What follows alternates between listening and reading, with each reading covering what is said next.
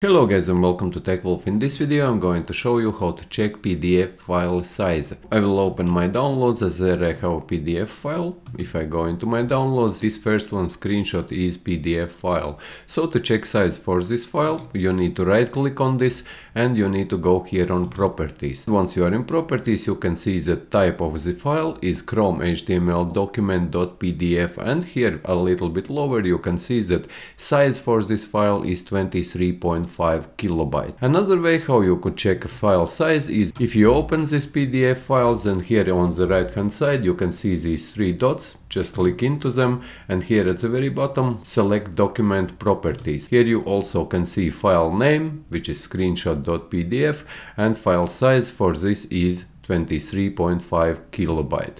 So yes guys, hope that you found this video useful. If you did, leave a like, share this video, subscribe to my channel if you are new, and see you in the next one.